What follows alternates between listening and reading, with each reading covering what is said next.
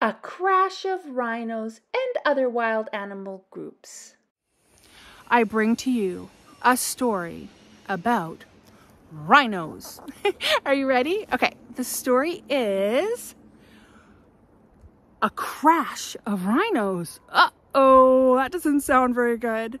Hopefully it's funny in the end. Okay, let's read the story and find out what happens. Enjoy. Some animal groups have names you have heard, like a school of fish or a flock of birds.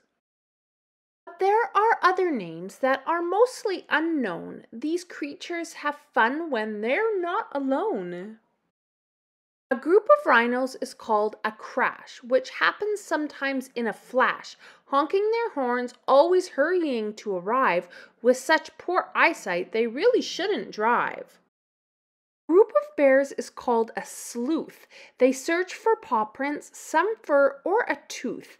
They are always eager to solve any crime as long as it's not hibernation time. A group of hounds is called a cry, not because they are sad or shy. On the scent, their howls give them away. All they want is a friend to come and play. A group of giraffes is called a tower. The tallest animals have grace and power, always on watch with heads near the clouds. They are never too hard to spot in large crowds. A group of salmon is called a run. Though they love swimming, running's just as fun. A sunny day race really makes them think they should wear sunblock to avoid turning pink. A group of gorillas is called a band. They play their instruments with feet and hands, jumping and jiving like rock and roll kings. In trees or on stage, they know how to swing.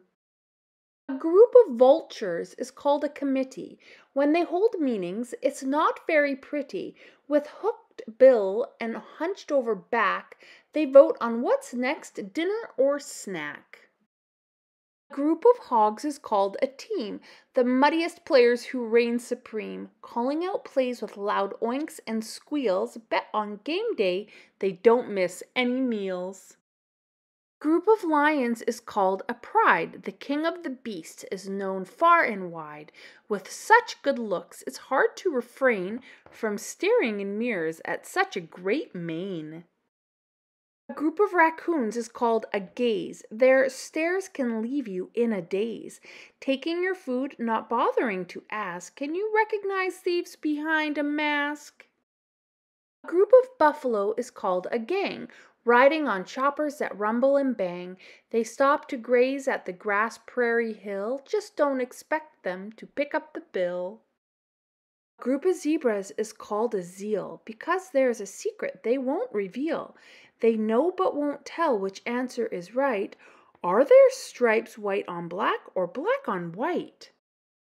The animal kingdom loves to have fun, but there is one group that won't be outdone.